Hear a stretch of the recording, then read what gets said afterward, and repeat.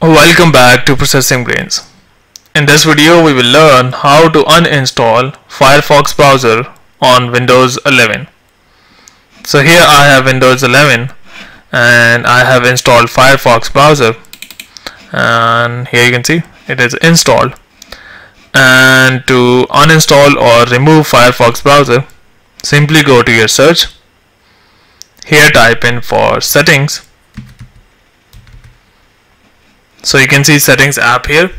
Simply go and open this. And in case if you are unable to open the settings from the search, you can always go to start, right click and go to setting from here.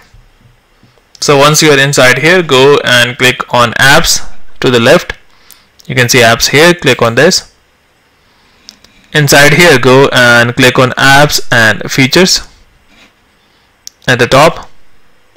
Inside here you'll be seeing the list of all the apps installed, and to uninstall Mozilla, simply go and click on search apps, type in Firefox. So you can see Firefox is here. Go in front of this, see three dots, click on this, click on uninstall. It says all the info will be uninstalled, complete.